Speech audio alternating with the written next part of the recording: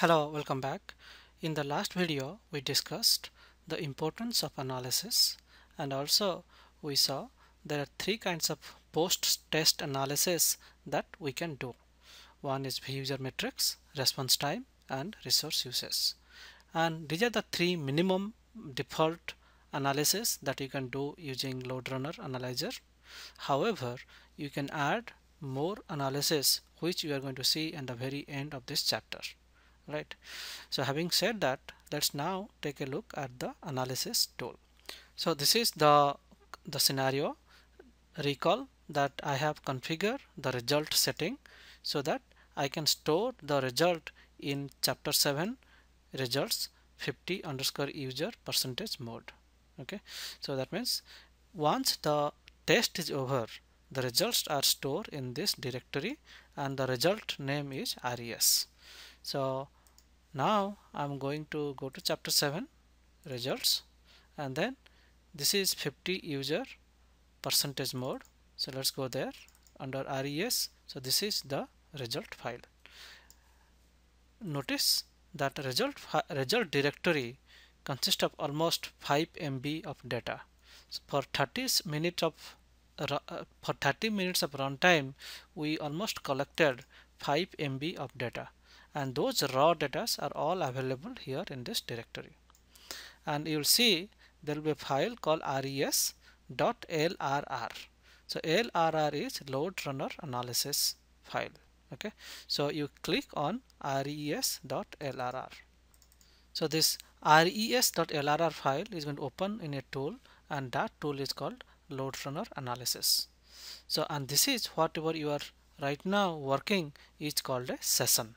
Okay, so from the default data, whatever we collected, we can basically start a session, and here we can modify new data. So that's what I'm going to show you. So look, this is called session explorer, this part, and by default Loadrunner analysis is going to come up with certain graphs. Okay, and also a nice summary report reporting what kind of number of users that we ran and different statistics about the throughput and total hits per second, average hits per second, and if error there is, if there is any error, those kind of things. And then this is the important thing called transaction summary. So here it will show you what are the transactions that we did. We have done browse lesson, taking quiz, submitting an assignment, participating in a discussion, and updating a glossary. And this table shows you what is the average, minimum and maximum and standard deviation, and also 90th percentile, which is, I will tell you in the next two videos. I'm going to explain you what is 90th percentile and why we should look at 90th percentile, and also it's going to show you if there is any transaction which are failed, pass or stopped. Right, so this table is very important because this is a table. By looking at this table, we can infer different things. Right, so this is what this thing. So by default, I recall that I told you that we do three kinds of analysis: behavior, response time, resource uses. Right now by default, we have a graph on users, and also we have a graph on transaction summary and average transaction response time. So these are belongs to response time category, and also we have something called throughput and hits per second. These are not really belongs to the resource utilization, rather these things belong to the web tier. Okay, so and web analysis is something optional. It's not really like you have to do it every time, but whenever you are running a web application, then these things make sense. So here, for example, you want to see, let's take a look at transaction summary. In transaction summary, it is giving me graphically, like how the transactions are spread over. And recall that in our workload we specify about 45% of transactions are lessons. So that is why lessons are the highest number of transaction. Right, so that makes sense. So basically by looking at this graph, you can say that if the transaction mix that you decided is working or not. Okay, so this is going to give you the transaction summary, and then is another response, and this graph is going to give you what is the average response time with the elapsed time. Okay, and notice that there's something is going wrong here. Okay, I don't know, and that is what you need to figure out. Now, why all of a sudden we are getting a spike here. And another thing that you can notice, the response time per browse lesson is higher than other transactions, and you have to always go back and drill down and see why these things are happening. And also notice here that you can right click here and go to properties. In properties, what I want to do, I want to see what is happening. Like say if you run the you see the V user, actually at time 2 minute 8 second, I have all for 50 users running. So when I want to see the response time, I like to see what is the steady state response time. Okay, so that means I need to ignore all those things, all like anything that is happening from 0 to say 3 minutes, I want to ignore that. Okay, so to do that, what you can do, you can something called a filter. Okay, so you can click the filter, and here you can put the scenario elapsed time, double click here, then you can set a range here.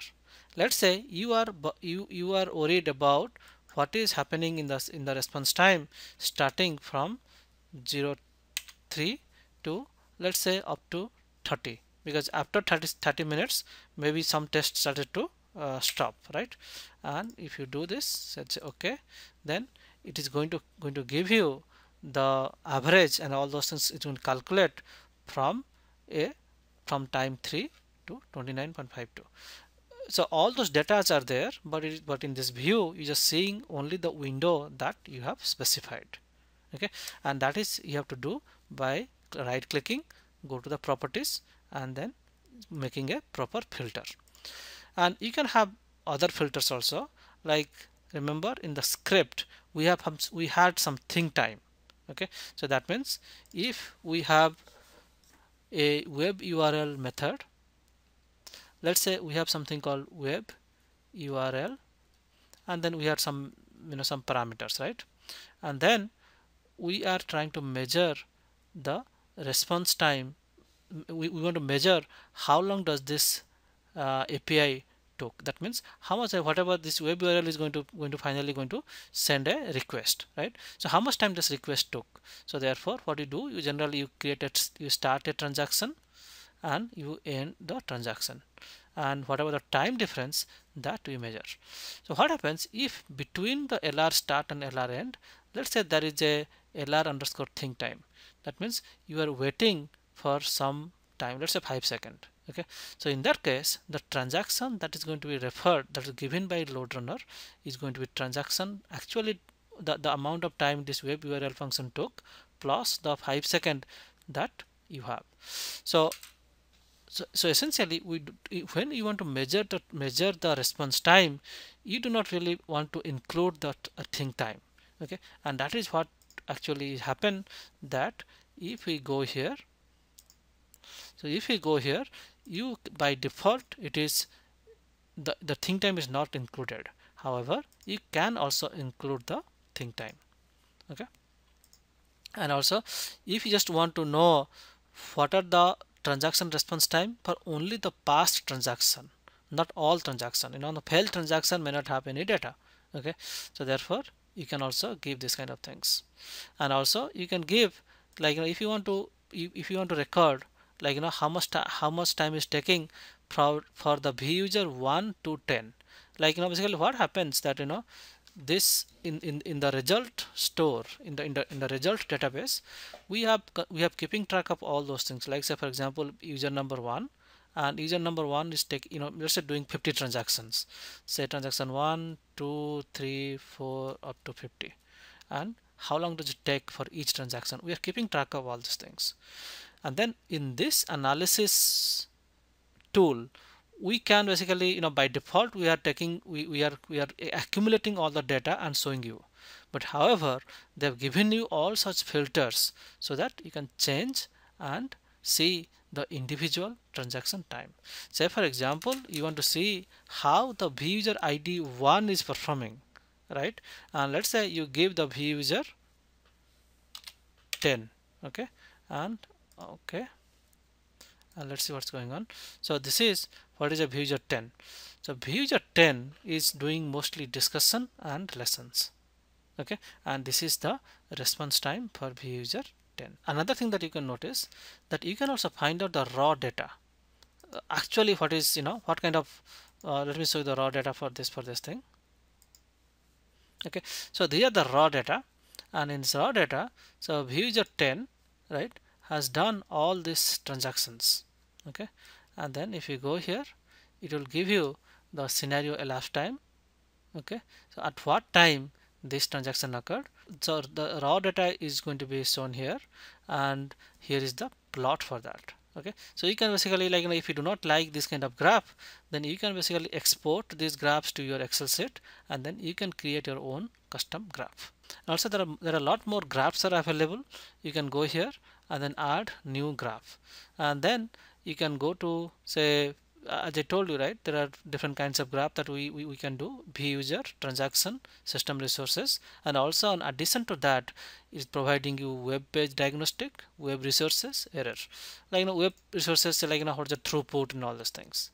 Okay, so this is how, like, you can keep adding, different graphs. So here's a question for you: why do you think that the browse lesson is taking more time? Okay, so look at the script, look at other data that you have here, okay, and can you conclude why we are seeing, in case of browse lesson, the response time is higher, much more higher compared to other stuff. Like, say for example, this glossary is taking almost, on an average, 7.187, whereas the lesson is taking 16. If you compare it, it's almost twice. Can you tell me why this thing happening? By looking at, by looking at this in the data, and conclude something. Thank you.